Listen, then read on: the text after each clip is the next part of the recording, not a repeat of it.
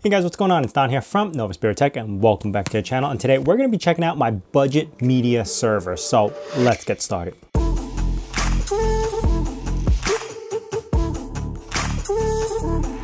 Now for the past couple of weeks, I've actually been working on this project where we're building the Proxmox server, jellyfin, some R services, and a few other things, all incorporated into this one machine. Now, this is called the zimablade. Now, this is a $65 single board computer that you can purchase right now. It is by far the most budget computer you could use to build something like this. Granted, you do still need to purchase RAM, so it comes out to like an extra $20, so it's $85 instead of $65 because of the RAM, but all in all, it's still much cheaper than a lot of alternatives, just because of this exposed PCIe. Now, the zimablade itself is not a powerhouse. It's definitely able to do a lot of stuff, but it's definitely not the fastest you can get out there right now compared to like other mini boards that I see like N100s or N95s. Now, what the zimablade has is an Intel Celeron J3455. It's a base clock of 1.5 gigahertz and 2.3 gigahertz boost speed, 8 gigs of RAM, that's what my current configuration is, and an Intel HD 500 at 750 megahertz, and it can decode H.265. Now, this particular board also has 32 gigabytes of eMMC, and I was able to actually get about 6 direct streams and 2 transcodings with this device. Now, I personally consider this a perfect starter board for your home lab because you will quickly realize where the limitations are and what you want to do. Now, what I do like about this, like I said earlier, is the exposed PCIe. So in my configuration, I have 2 hard drives here, which is 2 2TB 3.5-inch drives with the NVMe board on the PCIe adapter. Now, if I was to change the configuration a little bit, I could actually use 2 SSDs in place of the spindle drives and add a graphic card like this to be able to transcode more videos.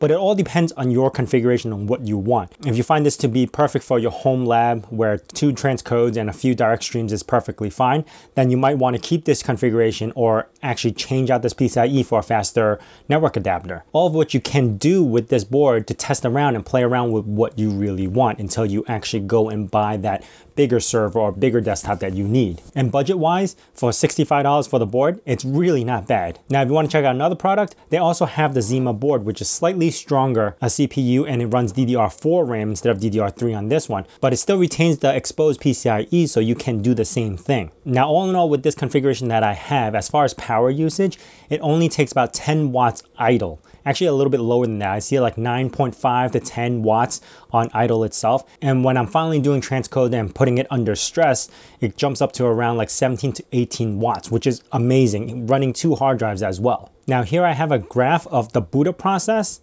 and then it idles a little bit, and then it starts up all the containers, and then it idles back down a little bit, and then it does its process. The peak you would ever see on this was probably be 18 or 19 when it first boots up. And then throughout the remainder, it kind of just stays around 10 to 15 as it's booting up and running all its processes.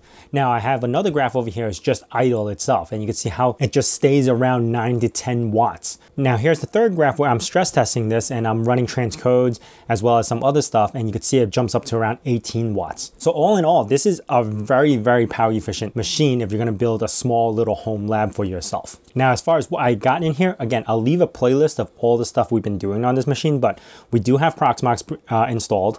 We also have a couple of containers in here. One, which is jellyfin to run all our media. We have a NAS server in here. We have our own little built-in router to run a VPN to run other services inside there, so everything's safe and protected. And all in all, with all those services running, on fresh boot, it's about 2.5 gigs to 2.7 gigs of RAM, which leaves me a lot of headroom on an 8 gig setup to add more applications if I needed to. Now, this whole thing is all passively cooled, so it's extremely quiet. You could stick it next to your TV or something. You won't even hear this thing run except for the hard drives, depending on the versions that you get. If you get SSD, it's going to be ultimately quiet. But if you have some spindles, you might hear the clicking noise.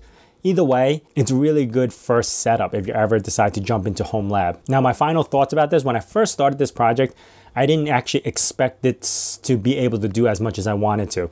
I honestly thought I had to change the NVMe to a graphic card so I could do more transcodes, but being able to pass the onboard graphic card over to the container and use that as a transcoding, that worked out perfectly. And there was a lot of times where I was pulling my hair out because this thing is not as fast as I'm used to. I'm used to running i9s or i7s as servers.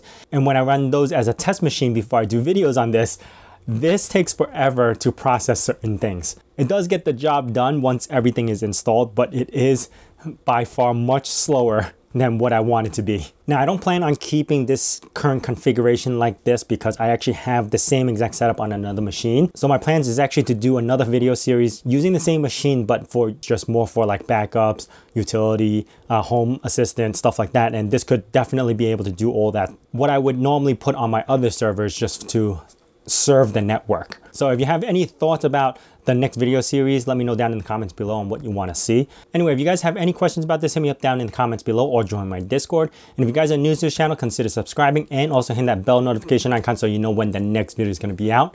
And as I say in my nerd cave, hack till it hurts.